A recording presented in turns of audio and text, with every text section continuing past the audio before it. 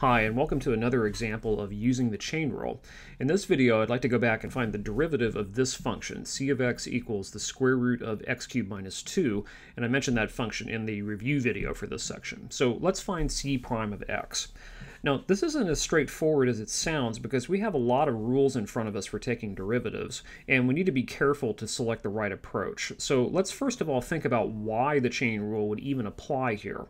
Now, the chain rule is the rule to use here as opposed to the product rule or the quotient rule or anything else because c of x is a composite function. Now, how do I know it's a composite function, you ask? Well, hopefully we're getting good at spotting composite functions at this point, but if not, here's an easy way to check. Just pick a value of x in the domain of the function, like in this case x equals 3, and just evaluate the function at this point and pay attention to the processes we use. In this case, I have to substitute x equals 3, and then I have to go through two stages. I find 3 cubed minus 2 first, then I take the result of that and find the square root of it.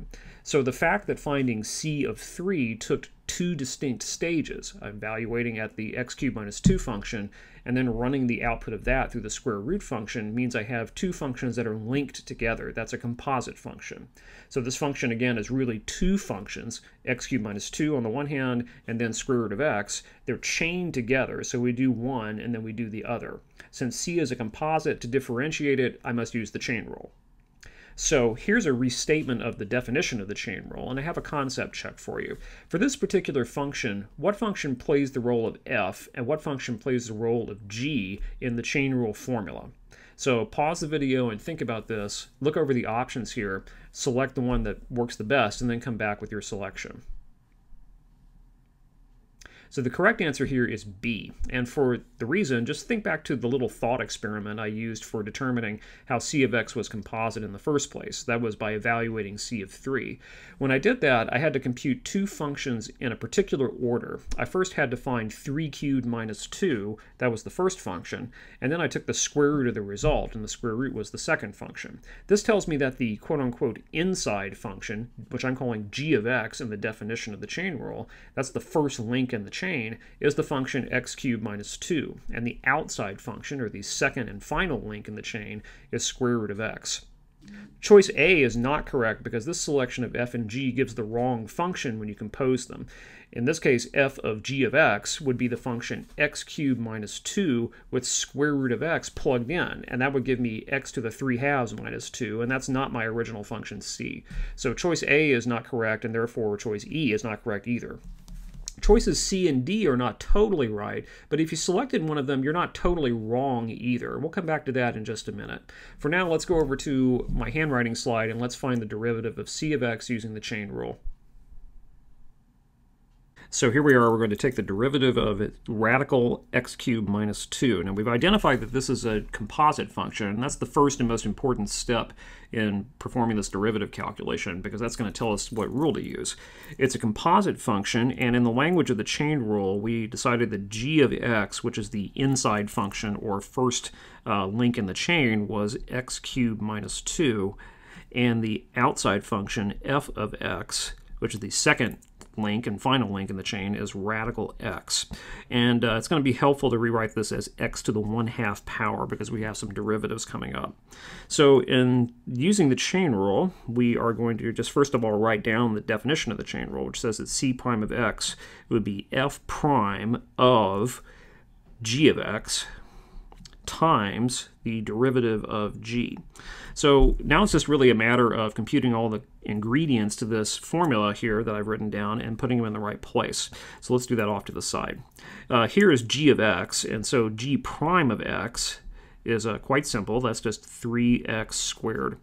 And f of x is x to the 1/2, so therefore f prime of x is 1/2 x to the minus 1/2. So now we're just simply going to assemble all the pieces according to what the chain rule tells us.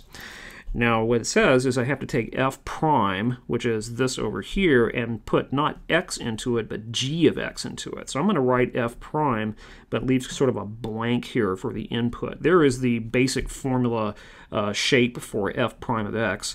And what I'm putting into this is not x, but it's g of x, the original g of x that I have right here. So let me actually keep my green and put x cubed minus 2 right into that. That is f prime of g of x. Secondly, I would need to multiply this by, that's a dot there for multiplication, times g prime of x, and that's right over here. That's 3x squared. And that's the basic derivative here. I'm just going to do one cosmetic algebra step here, not really to simplify, but just to make it look a little bit nicer. And that is I have a 1/2 and a 3 and an x squared. I'm going to write this as 3x squared divided by 2 radical x cubed minus 2. That's just rearranging some of the pieces here.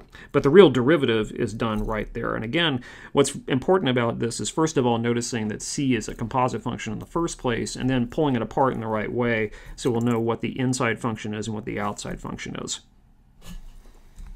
So I said that earlier if you had selected C or D in this concept check, you wouldn't have been totally wrong. Now what I mean by that is that for both choices of f and g in these two options, you do actually get a correct decomposition of the function c.